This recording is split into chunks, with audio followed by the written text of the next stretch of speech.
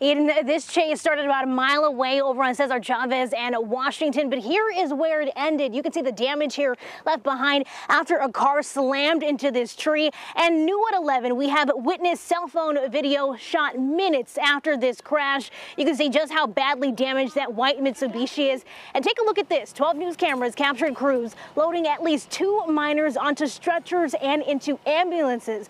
Now, last night, Milwaukee police told us there were no injuries. This morning, they've clarified that there were injuries, but they're only minor. Police arrested 4 teenagers following last night's chase and crash. A 17-year-old, 2 16-year-olds, a 15-year-old suspect as well.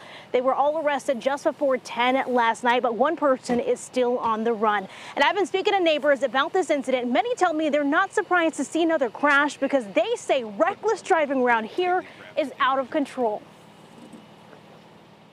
It's just crazy. It's just, the stop sign shouldn't even be in there. People in here, they don't stop. They just keep on going, and then the police behind cars, and we got kids over here playing, it's just crazy.